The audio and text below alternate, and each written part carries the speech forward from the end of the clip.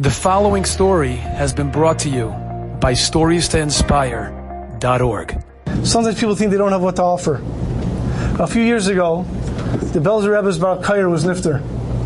Rabbi Yisrael Klein, he was the Baal Kair for the Eliezer Abish for many years, and he was nifter. He had many children when he was sitting Shiva at the Shiva house. People were coming, and one time somebody came in, and no one knew who he was. He was just sitting there, and as people were leaving, one of the people said, "You knew our father?"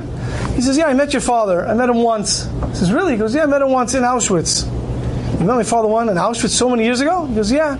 Let me tell you how I met him." He said, "I was starving like everyone was, and I was going out of my mind. I was so hungry, and I was walking around people, something to eat, please, something.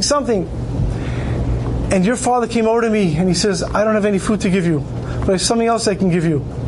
And he gave me a big hug. And he held me. And he said, "Hashem loves me." And that's how I was able to continue to go. And now I have children and I have grandchildren. And it's thanks to your father.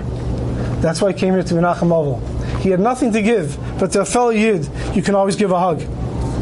And it's so important. We like to go over to people and we think we have to tell them what they're doing wrong, We have to train ourselves to teach them what they're doing right. There was once a child in yeshiva, he wasn't doing the right things and he had to be sent out.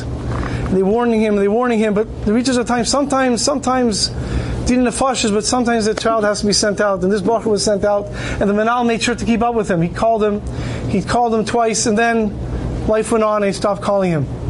2.5 years later, he met him by a chasna. He sees this bacher, he looked good. He looked like a frum, good geschmack bacher, and he went over to him, Shalom Aleichem, you remember me? Of course I remember you. You kicked me out of yeshiva. He says, "Yeah, okay, but you look like it worked, like you're doing well." He says, "Yeah," because how did it work? How did it happen? He says, "I'll tell you the truth. My Rabbi used to call me. He called me every week. That gave me so much chizuk that my Rabbi cared about me. He called me every week. I decided he cares about me so much, I'm a person of value, and I turned myself around." The Manal was very pleased to hear this. He's very excited.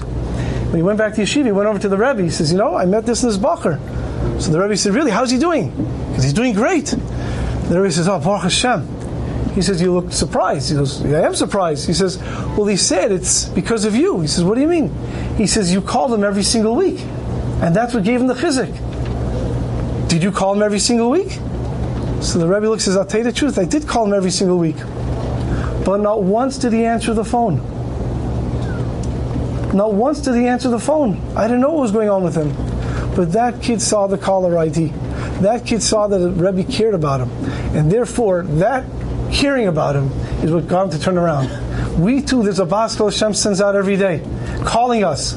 Even if we don't hear the Baskal, we should at least know that the Baskal is there and Hashem is waiting for us to come home. Enjoyed this story? Come again. Bring a friend. StoriesToInspire.org